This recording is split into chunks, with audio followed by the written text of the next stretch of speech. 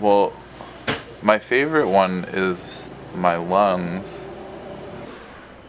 Definitely not my lungs or my liver.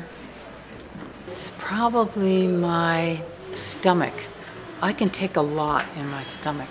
It's all wood, and you hook it up to a MIDI controller and you can play this calliope organ.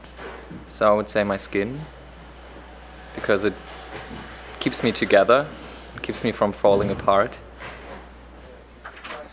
My tongue. For the taste.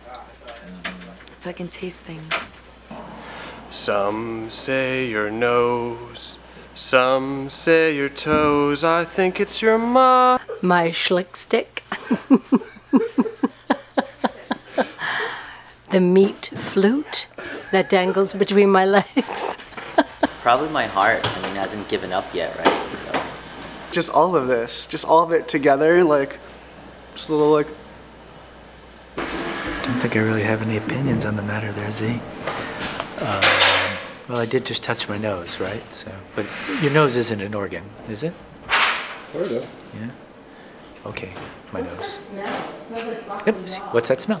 See? Is that a trick question? I don't know. Probably my heart, because without my heart, I wouldn't be putting this wire in this branch box right now, right? What was your best organ? Did you ask yourself? My pleasure rod. My most abused organ is my brain. Oh yeah? And then probably my pancreas, you know, humble pancreas.